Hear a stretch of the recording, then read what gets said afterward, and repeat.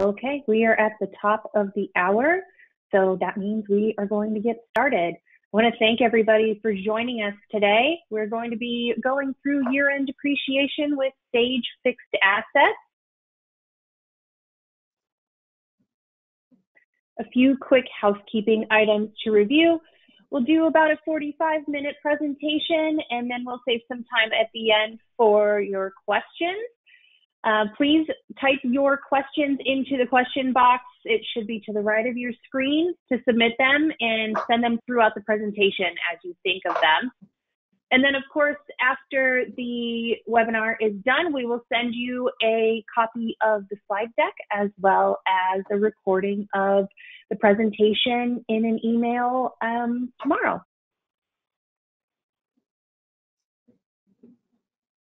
So before we get started, just to introduce you to your presenters, I am Kelly Jacobs, your Vice President of Customer Success here at BrainSell. I will be your host today, and we are joined by our longtime colleague and the engineer Sage Fixed Assets and Sage Fixed Assets expert extraordinaire, Wayne Austin. Welcome, Wayne. Thank you, Kelly. Again, thanks for joining us, everyone. Just to give you a quick overview of what we will be covering today. So today, we're going to take a look at the Sage Fixed Asset solution and how that can help you get through your year-end processes more efficiently. But first, I want to take a quick look and compare with Excel, for example, for those of you that might be still doing your fixed asset depreciation in Excel versus what you can get out of a solution like Sage Fixed Asset. Of course, with any investment, you want to see what is the value of really using that tool. So I'm also going to take a look at that perspective, whether or not it's worth investing in a fixed asset management solution like the Sage Fixed Assets. I'm going to share some information about what value this tool brings you and give you a complete overview of what components make up the Sage Fixed Asset solution. Since this webinar is also focused on year-end, I'm going to spend some time and share with you some resources that are available from Sage. And Kelly will share some information about what resources are available to help you at year-end from BrainSell. So you'll have both sides of the picture there. Also, I want to talk a bit about integration. So for those of you that are using specifically Sage 100, Sage 300, or Sage Intacct, so you can see what integration is available between those products and Sage Fixed Asset solution. I will have some time to go in and actually show you the solution, but I'll have to keep this at a fairly high level, based on time. But certainly, if any of you decide you'd like to see a deeper dive into the solution, just be sure to reach out to Kelly, and she can arrange a one-on-one demonstration with myself and your team. Now, we'll also be leaving some time for Q&A, so definitely you do not have to wait until the end to ask questions. You can actually type them in the chat, in the questions, so that it's top of mind. You can certainly bring that thought up or question that you might have, and during the Q&A, we will go back and review all of the questions that you might have. And at the end, of course, Kelly will come back on and talk about next steps. So first, let's take a look at the differences between doing your fixed asset depreciation versus using the Sage Fixed Asset solutions. Now, of course, using Excel, most of you are going to be pretty Excel savvy, so you feel that you can get quite a bit of information in there. But some of the challenges you're going to have is data integrity, or if you're a part of a team with multiple users, how do you control access? Who can, for example, do disposals? Who's handling the various calculations? So there could be some challenges with your formula calculations, especially if you're doing tax. What happens when tax rule changes? For example, if you're doing bonus depreciation, but you have vehicles, for example, how do you enforce the vehicle limits? In the case of let's say a vehicle that's 75,000, if you have an asset placed in service using property type A as an example, placed in service in 2021, under IRS rules, even with 100% bonus, you're only allowed to take 18,200 that first year on that asset. So you would be reliant on the person doing the calculation in Excel to make sure that they are aware of what the rules actually allow for assets placed in service under those conditions. There's little or no error detection in Excel spreadsheets, and certainly the audit trail is going to be pretty limited in what you can get out of that. Whereas with the Sage Fixed Asset Solution has excellent data integrity, you have pretty granular user access control. So for example, you can limit who can set or clear period closes. You can limit who can perform disposals or transfers.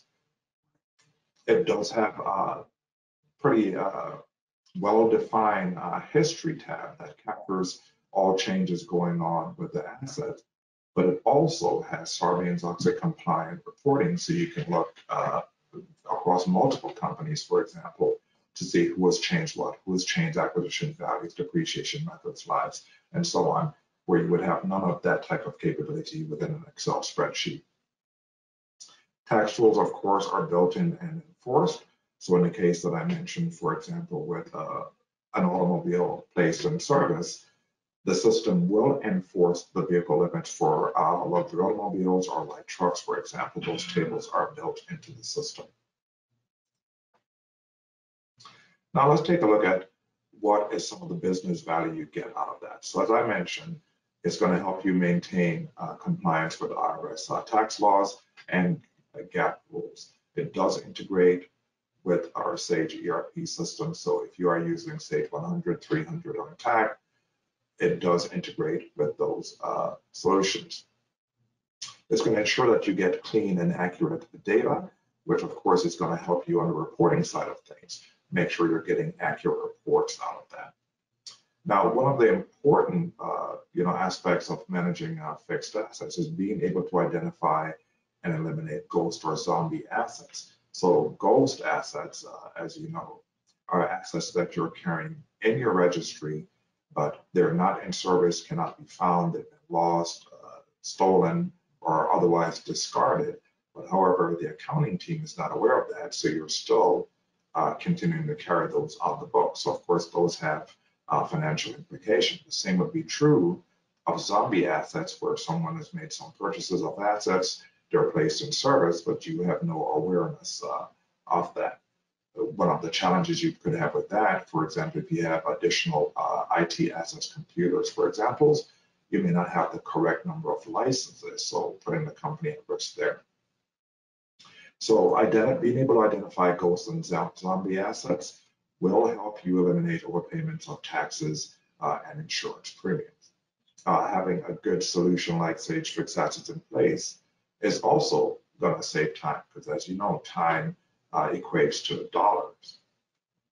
It's going to help you with disaster recovery or business continuity, because you can easily get back up and running with your backups of the company, for example, or the fact that you're able to attach or link images, invoices, and so on.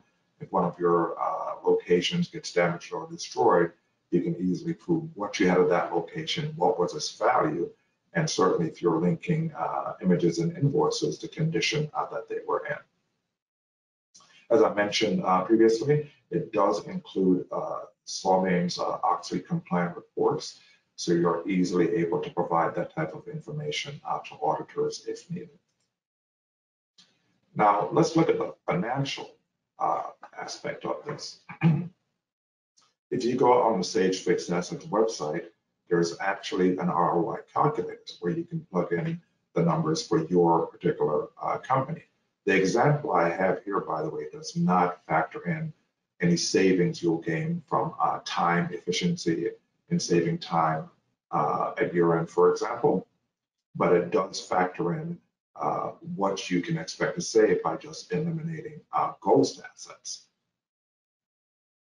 Now, this ROI calculator example that I'm using, if you take a look at the top right portion here, you'll see I'm using just a modest value of 5 million for the total cost of my assets in my particular example here. And I'm using a 15% as the percentage of ghost assets in this particular company, and a remaining value of 40%, so they're partially depreciated. So if you look at the total cost of ghost assets in that scenario, using 5 million for the total cost of my assets, that equates to 750,000. And the remaining value equates to 300,000. Now, using a 21% federal tax level, that can result in potential overpayment of 63,000. And for state, and I know that may not apply to everyone, but I'm just using my state here, for example, which is 6%, and that translates to 18,000. Now, overpayment on property taxes, this could result in this case to 10,200, and for insurance premium, using 0.01% of 7,500. So in this modest example, you're looking at a potential of 98,700 in first year savings. Now let's take a look at the various components in the fixed asset solution. Now, the Sage fixed asset solution is comprised of a planning module for handling CIP or projects, tracking module for handling physical inventory, depreciation module for handling all of your depreciation requirements and custom reporting. So if we first take a look at the planning module, what this will allow you to do is handle all of your CIP or work in progress type projects where you can manage all of the costs associated. So these would be roll-up costs from various transactions that might be coming out of your AP or PO systems for materials, labor, and so on, and the end result being some item or piece of equipment being placed in service that you will later need to be able to depreciate.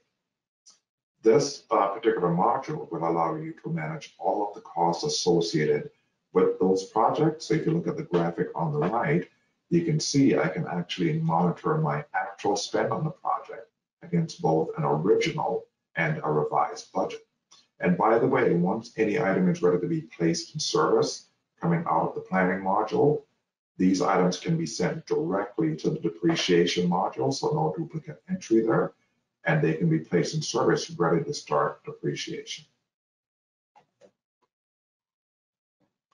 The tracking module. This module is what's going to tie back directly to what I just showed you in the ROI calculator, because this is a tool that's going to allow you to identify ghost and zombie assets.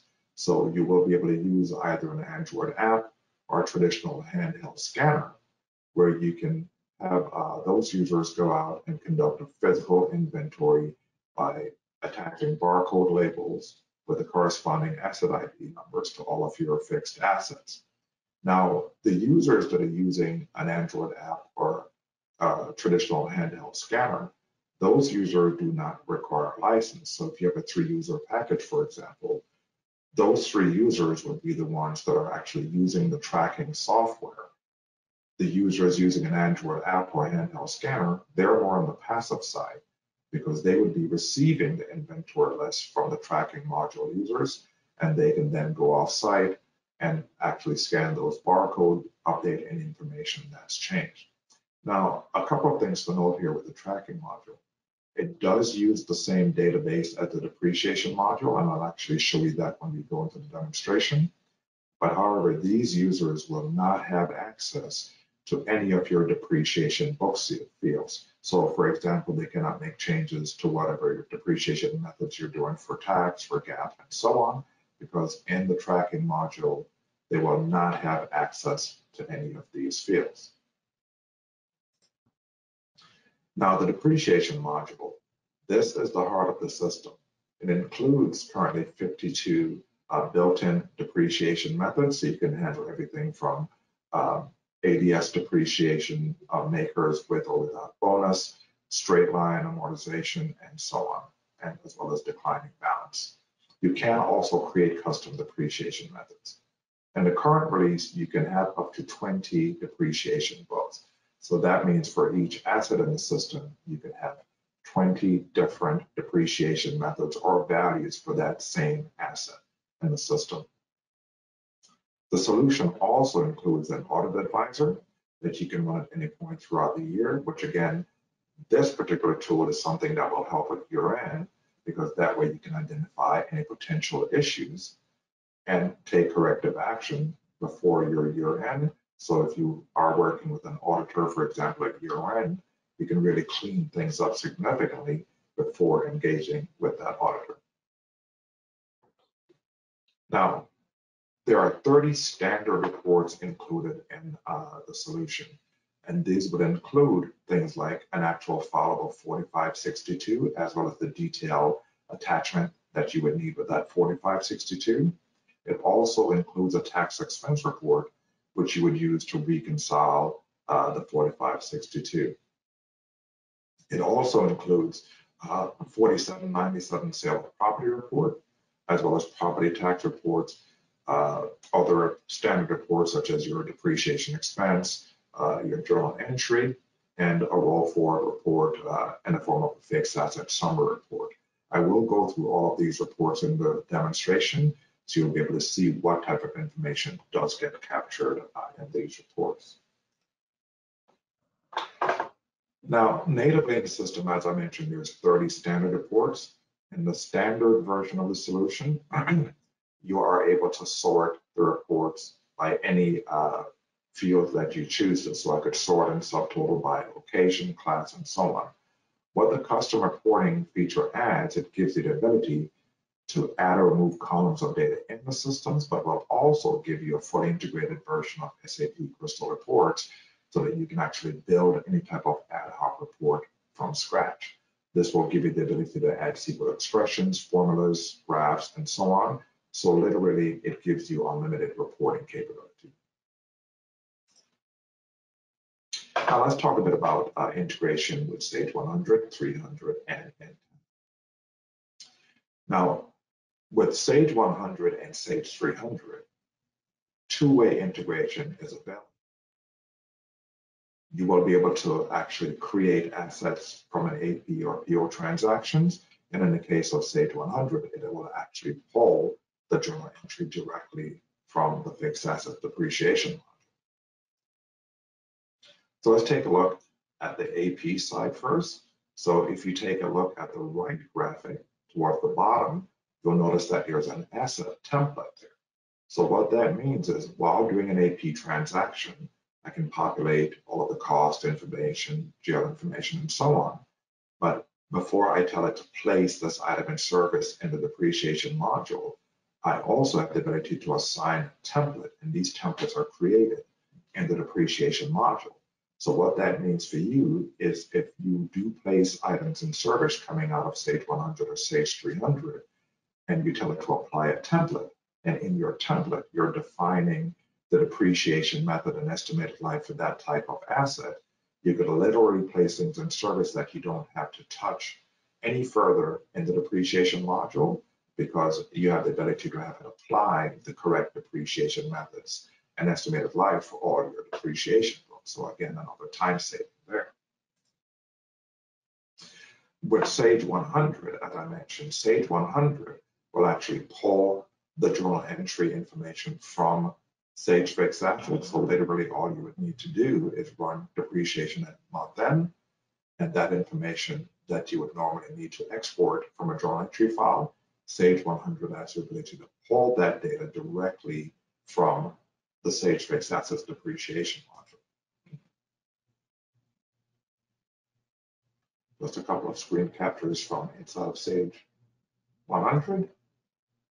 In the case of Sage 300, it uses a posting link where it's going to actually format the information and post it directly over to Sage 100, over to Sage 300.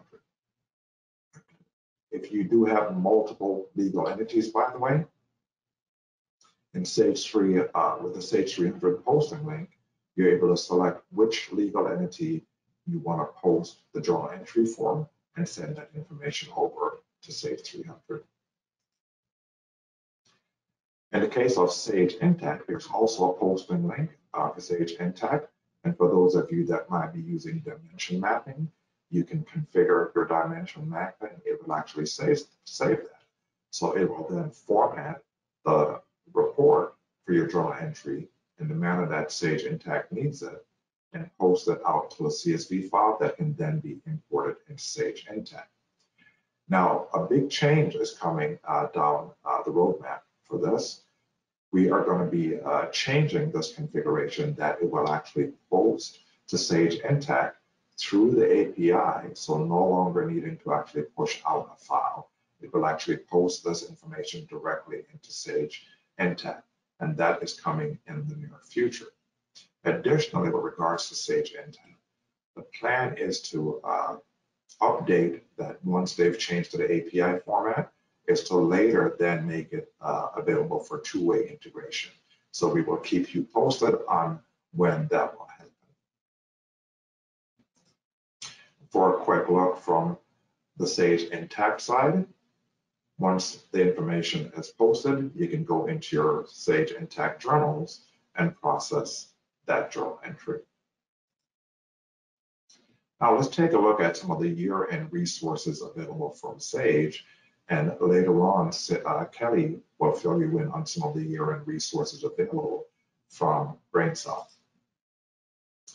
So on the Sage Fixed Asset website, we do have some on-demand webinars available, and these are posted, some of these are posted by myself. These are webinars I may have done. There are some that are created by Sage University or Learning Services Group. So it's a good way of getting some refresher information on how to perform different functions or looking at different functionality in Sage Fixed Assets, and especially with regards to new features that may come out in updated releases. There's also Sage City. So for those of you that are currently using Sage 100 or 300, for example, if you go out to the year-end center, this is where you can get information that might be posted by customers like yourselves or partners or my Sage colleagues. So there's a lot of great articles, knowledge base, and so on available out on Sage City. It's a collaborative environment, but this is also where you can vote on upcoming feature enhancements you'd like to see in the product. Other resources available out on Sage City is you have the ability to use a year-end checklist for Sage Fixed Assets, and you can actually download that year-end checklist as an interactive PDF, and you can certainly customize this for your particular workflow. So if you have a team of several people, using a year-end checklist is a great way of really ensuring that everyone is on the same page and up to speed on where things are currently. Now let's take a moment and go into the solution so we can see what some of that functionality is. Now I'm currently in the planning module. You can have multiple projects going, and I'm going to go ahead and go into one of my projects. And as you can see, that graphic that I showed you earlier in the presentation, where you can easily see what's spent or unspent of the budget, what's capitalized and what's expense, and you can view your actual spend against both an original and a revised budget. So if you have multiple projects going, within each of the projects, you have the ability to set an original as well as a revised budget and any other project-related information that you want to capture, including your start and end date, project codes, and so on. Now, the reason I want to bring this up for those of you that do have, recurrent projects or some type of CIP process going on, part of your year-end, right? Even if the project is not complete, is if there are line items that are ready to be placed in service, then you'll want to go ahead and get those placed in service so that they can start depreciating in current year, so that that depreciation expense and accumulated depreciation can get factored in. Now, in our planning module, you don't have to wait until a project is complete to go ahead and create assets. So if we take a look at one of my line item details here, you'll see that I can easily capture a budget for that independent line item. I can also have a revised budget for that. I have some fields I can customize and capture information I want to about these line items, but I can also link fields here so that when I place anything in service coming out of a project, I can actually link these fields to any of my general information fields in the depreciation module. So that's an important thing. If I want to capture some type of CR number, AFE numbers, who approved it, budget information, and so on, I can do that. Now, the transactions that I mentioned, all of the variable roll-up cost, you can capture all of that information here. These, by the way, can be imported from Excel. So if you are exporting, if you're able to export these out to an Excel file coming out of your AP system, all of those accumulated costs, these can be captured in the planning module. It'll keep a running total of your spend against the budget for that line item. And let me go back to my main list view. So if you look at this view where you're looking at all of the items in the project, each of these individual line items is what's actually going to become a fixed asset. And those transactions, as I mentioned, are what going to become your total spend for this line item. And it will measure your total spend, in my case, 23,937 here, against my budget for this line item. Now there's an asset information tab. This is where I can tell it when spending is complete. I can set my completion date and even set a placed in service date. And if you created templates in the depreciation module, these are asset templates, I can tell it to apply a template, but I can also even split a single line item into multiple assets of equal or different values. Now, once I've told it spending is complete, it's going to actually change the status of that line item. So if you look at my status column here, anything with a status of C like Charlie simply means I've gone here and told it spending is complete, and I've set my placed in service date and so on. Anything with an S like Sam has already been sent to the depreciation module to be placed in service, and A is still just an active line item where spending is still in progress. All I have to do to actually tell it to create assets in the depreciation modules is go to line items, select create assets, and it's going to show me each line item where spending is complete. I can select all, I can place all of these assets in service in a single company, or I can simply use my shift key or control key and place them in service in other companies. So I do have the flexibility of when I create these assets, and I can create all, or I can create them independently of each other. It will show you how many assets will be created. So if you remember my building signs that I showed you, that is going to be split into 4 assets. The rest of these will be a single line item. And when you actually tell it to create these assets, it will actually generate a report showing you what was successfully created. Now, of course, reporting is important here as well. So I can easily run a variety of reports. So if I wanted to look at, for example, a consolidated report looking at multiple projects, I can simply choose the projects I want to see, and I can view this information in subtotals or detail level, where I can easily see what my spend is against budget, or if I need to see at a detail level where I can see things like my actual spend against budget, more detailed, I can view this information in either way. If I need to see something like transaction detail, where I just want to see, let's say, what did I spend the last 30 days, 60 days, 90 days, and so on, I can easily generate a report like that. And all the reports, of course, are exportable to multiple formats in all the modules. So I can push these out to a PDF, Excel, CSV file, and so on. So there are many export options. Now let's take a quick look at the tracking module, because the other thing you'll want to do before year end, of course, is conduct a complete physical inventory, so you can easily make sure that you have what you're supposed to have and that they are in fact where they're supposed to be. So if you take a look at the asset details, you can see here my general information fields. These fields are shared with the depreciation modules, but you'll notice there's no access to book depreciation fields. So the user of the tracking module would be using this for conducting those physical inventories, scanning those barcode labels, and updating anything that was changed. Once the inventory is complete, what's going to be important to the folks on the accounting side is the fact that they're going to be able to generate a reconciliation report. So I'm just going to run this for the last inventory I completed, since there wouldn't be time to actually do this on a short presentation like this, where in my reconciliation report, it's showing me the asset tag number, everything with a status of N were items that were not found. I can see the tag number, what it is, and these are your ghost assets. So this is what's going to be most important for the folks on the accounting side, because now you have a defined list of everything that is missing, and you can then do a disposal, capture any gain losses, and get them off the books.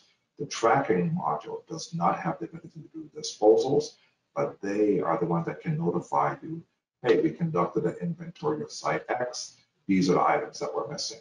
It'll also capture anything found with no changes, as well as anything found with changes. But for the accounting team, this is what's most important, those assets that were not found.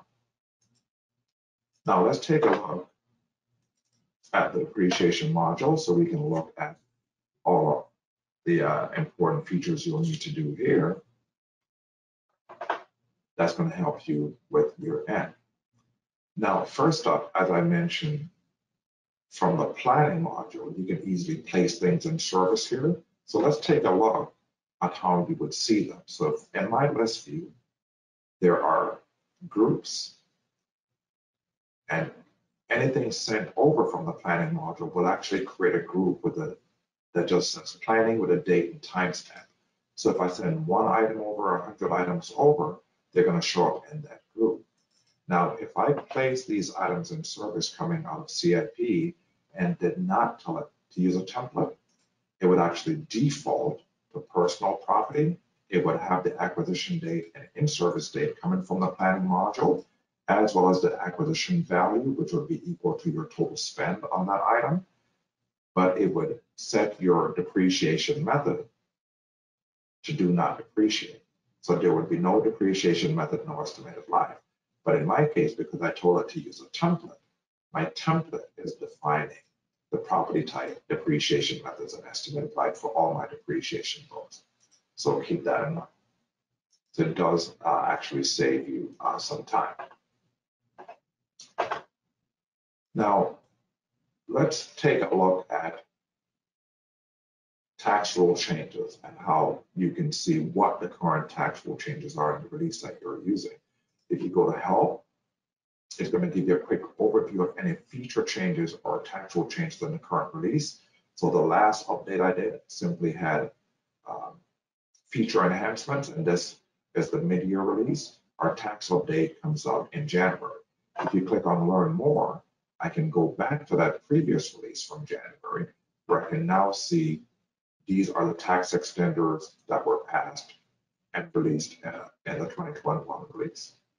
If you're doing bonus depreciation, I can, for example, look up the tables regarding bonus depreciation. And as you can see, the future year phase-outs are included here. If I wanted to go back and look at things like section 179, I can see the tables governing that. So you can see what's changed for 2021. And as I mentioned, things like vehicle limits are included and enforced in the system. And as I mentioned earlier, assets placed in service in 2020 or later, your limit is 18,200, and that would actually be enforced in the system. So think of this as a quick reference, saves you having to go out to the IRS website and having to take a look at what's changed there. If you take a look at asset details, as I mentioned, in the tracking module, they're not able to see these depreciation books. That is solely available in the depreciation module. Methods include makers plus bonus, section 179, and there are actually some great tools to help you manage it. So if you've been placing assets in service throughout the year and you don't decide whether or not you're going to be doing bonus for that year, you have a 1/6 allowance tool where I can turn bonus depreciation off or on. I can change my bonus percentage for assets placed in service in any fiscal year. So it does give you the ability to make changes. You can easily do that.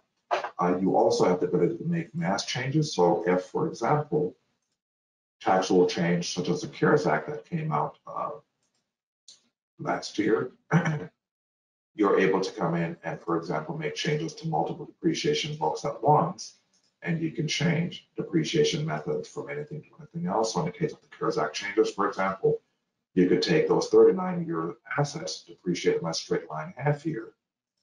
So I could change both the depreciation method and estimated life at the same time in that scenario. So make easy to make changes to take advantage of tax law changes. And when making changes like that, I can decide, do I want to change the past and go back to the place in service date, or do I want to not change the past and make the change for my current depreciation through date going forward? And for those of you that, again, are doing tax, there is a mid-quarter test you can run if you do need to change from half year to mid-quarter based on IRS rules. If you've exceeded 40% place in service in the current in Q4 of the current tax year, I can easily make it as a global change from half year to mid-quarter. So you do have great tools for the tax side of things. And for those of you that may be doing a bonus or Section 179, the audit advisor tool that I mentioned, let me go ahead and run this for a previous year, where you can see what type of issues this may capture. So in my sample data here, I went back to 2018 because that's where I know I have some self-inflicted wounds, some things that are not correct. So you can see here when I run it for that tax year, it is capturing the fact that I have a makers related issue. It's generating an exception. It's telling me what the issue is. It's recommending a resolution, and it's going to create a group by this name for any asset that are triggering that exception will show up in that group. Here you can see I have a Section 179 issue, and it's telling me specifically what the limit was for that year. In this case, it was 1 million, and it's telling me to correct this issue. I need to reduce my 179 expense by more than 5 million. And again, here's the group created. So if I simply go back to my list view and look at my groups list, I'll now see those auto-created groups. If I take a look at the makers issue, those are the two assets creating that exception.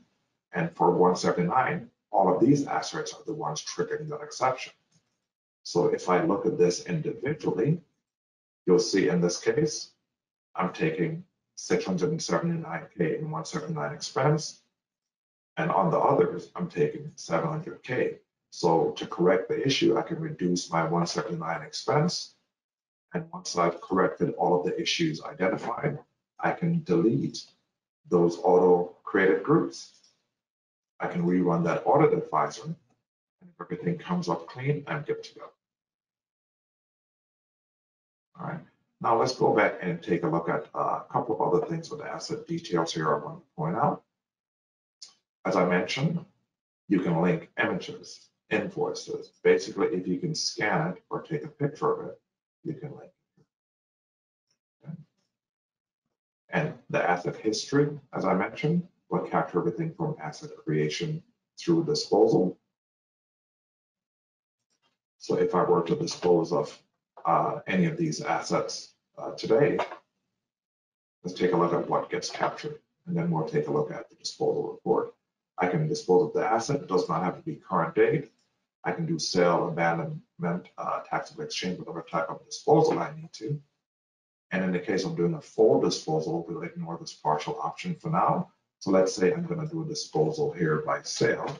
I'll throw in some cash proceeds, maybe some expense of sale, calculate my gain loss, and you'll see it'll calculate the gain losses across all my depreciation books. I can actually defer recognizing this for any individual book.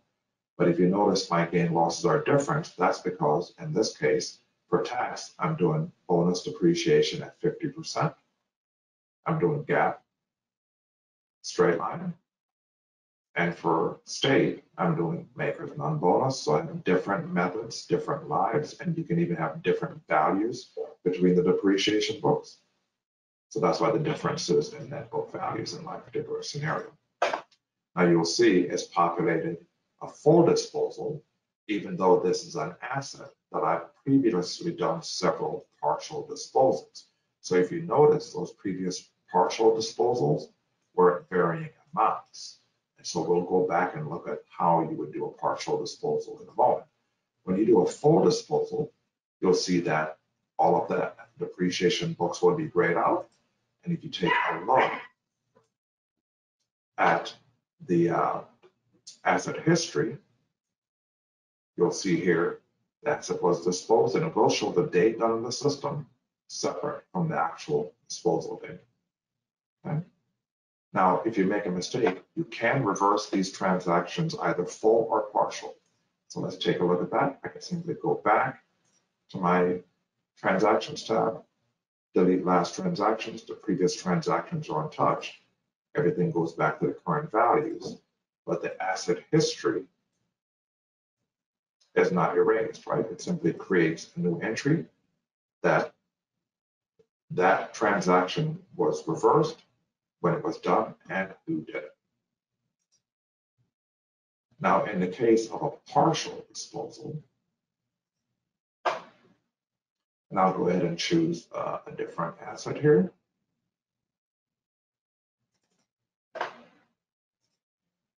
This one you'll see has a previous partial disposal of 10,000, but I still have 135K that's continuing to depreciate. So I can simply come in and I'll just go ahead and do this by abandonment. But I'm going to say yes here, this is a partial disposal, and just hit tab and enter the value of that portion that I'm going to be disposing. You can actually enter a description.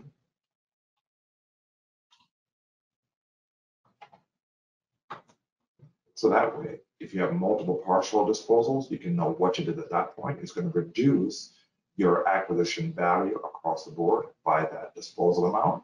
I'll go ahead and say OK here.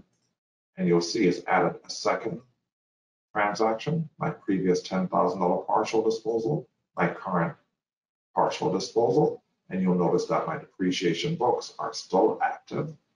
They're not grayed out, and my acquisition values have all been reduced by the disposal amount. That also does get captured here. So if you take a look in the history tab, you can see the asset was partially disposed, but now it's also going to show you what your depreciation book values changed from and to for all of your depreciation books. And yes, you can reverse partial transactions as well. Okay. Now let's take a look at running depreciation and some of the reports that you will need, including the journal entry. But before we do that, let's go ahead and take a look at what the disposal report looks like, because certainly that's one of the reports you're going to need for your end. You can run this for any date range you want. You can sort and subtotal it in any way you choose as well. But I'm just going to run this unsorted for right now. This is the report that will capture all of your net proceeds, realized gain, losses from your disposals for whatever date range you choose to run this for. But this will capture both full and partial disposals. It'll capture your system number, which is automatically assigned by the software, your asset ID number, which is user defined. So this would be your asset tags, what it is, your in-service date, and your disposal date. Under acquired value, think of this really as your disposal amount, because if you look at these two laptops, these were full disposal. It's going to be the full acquisition value. If you take a look at the system number 416, where you see I have 3 entries for that same line item, that was the Volvo truck I showed you earlier that had 3 previous partial disposals, one for a $10,000 portion, a $15,000 portion, and a $12,000 portion. It will also capture your accumulated depreciations, your net proceeds, your realized gain losses, anything deferred or not recognized. And again, all of these reports are exportable. So let's go ahead and run depreciation. So I will go ahead and run this for all my assets. And I'll run depreciation for November. I can tell it to run my depreciation expense report at the same time, but I'm not going to do that right now. Because I actually want to go into the asset details and show you some things. If you take a look at this list view, I can choose, by the way, what information is available here. Okay. I can change how it's sorted. I can also tell it to auto sum numeric fields.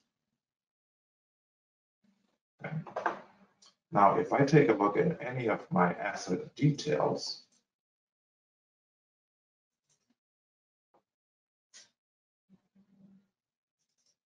you'll also see in the calculated data down below, my prior depreciation through date, current through date, depreciation run, net book value, and so on. So now let's go and take a look at your report section and run some of these reports that you will need for year end. Now I'm going to run the depreciation expense report. As I mentioned, you can sort and subtotal this in any way you choose. You can add or remove columns of data. But let's just look at the standard version of this report and what information is captured. This is one of the reports that is now depreciation date dependent. So it will look at both your prior through date and current through date, as well as your depreciation this run. You see here, my prior through date, current through date. So in my case, my depreciation this run is looking at 1 month. We'll capture all of your totals on the last page, less than disposals or transfers, acquired value, what you're doing for bonus, 168 or 179, your basis, current accumulated depreciation, and so on. For your journal entry, let's go ahead and run the standard report so you can get a better look at what will actually get captured in that, so that when you use the integration, this is the information that will be sent over to Sage 100, Sage 300, and Sage Intacct. So here's a standard version of the journal entry report. You can certainly run this, export this. So even if you're not using a Sage ERP, you still have the ability to export this, for example, to a CSV file. For those of you that are using Sage 100 or Sage 300, and the lanes, you can configure whichever of those systems you are using as your favorites. So in the case of Sage 100, we'll actually pull that data from the depreciation module. Sage 300, posting link will send it out. Let's take a look at the Sage Intacct link, because I just wanted to show you real quick how you would configure those dimensions. So if you have multiple legal entities, you can choose which company you want to run this for your internal book. And in the settings is where you can configure those dimensions. So if I preview this version of the file, you will see that as opposed to the previous version I showed you, it is now laying it out with those dimensions that you select. And when you hit post, it's going to format this file and output it for Sage Intacct. With the API link that's coming down the road, as I mentioned, when you post it, it's actually going to send it, as opposed to pushing it out to a CSV file. It's going to actually post it directly to Sage Intacct through that API. So let's get ahead and go back. And because there are a few other reports we want to make sure we take a quick look at, and then I will go back so we can do some Q&A. As I mentioned, you can generate your actual fileable 4562, and when you are depreciated, let's run this for my 2020.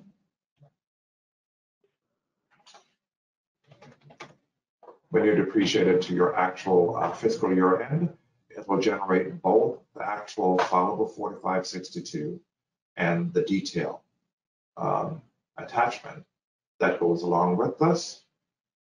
And as I mentioned, you can also run the tax expense report, which will, of course, capture your totals for 160 to 179, and that's the report you would actually use to reconcile the 4562. There is also a sale of property report. So this would be your 4797 worksheet.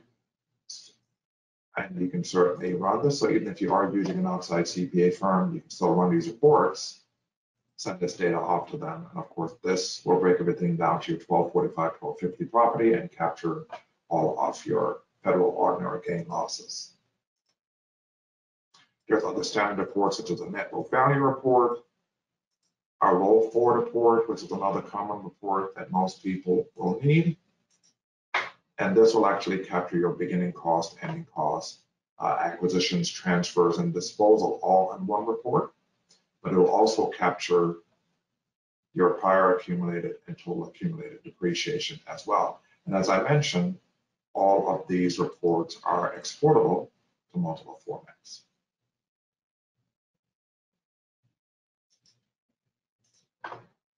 All right, so let's take a moment and see if we have some questions here. We do. We have some good questions, actually. First of all, thank you, Wayne, for walking us through Sage Fixed Assets. All right, so first question up is regarding the modules. So the the tracking, planning, are all of those included, or am I able to just get the modules that I need? Oh, sure. So as I mentioned, the Sage Fixed Asset solution gives you the ability to manage assets through their complete life cycle. So in that scenario, if you do have CIP, you do physical inventories as well as depreciation, then you would get all the modules. But certainly not everyone has a need for the planning module. For example, you may not have any CIP. So you can absolutely get just a single module. You can get depreciation only, you can get depreciation and tracking, depreciation and planning, and so on. So you do not have to get all the modules, you can get a single module. Okay, good to know. Yeah, you can mix and match. Let's see, we have another one here, and I believe you had mentioned this also, that Sage Fixed Assets doesn't necessarily only work with the Sage accounting software. That's correct? That's correct. So if you're using another ERP system, you can actually, in most cases, in those systems, you can import from a CSV or standard Excel format. So you can certainly export your reports and import them. But if you need some type of custom integration or automation, you know, like some larger organizations might need, custom integration is available. Perfect. Just a couple more here. Oh, this one I can answer, actually. Who can help with integration configuration with Sage 100? That would be BrainSell. So whomever it is that you work on the technical side, as far as your upgrades or anything like that, would be the same team who could help you get this implemented to integrate with your Sage ERP.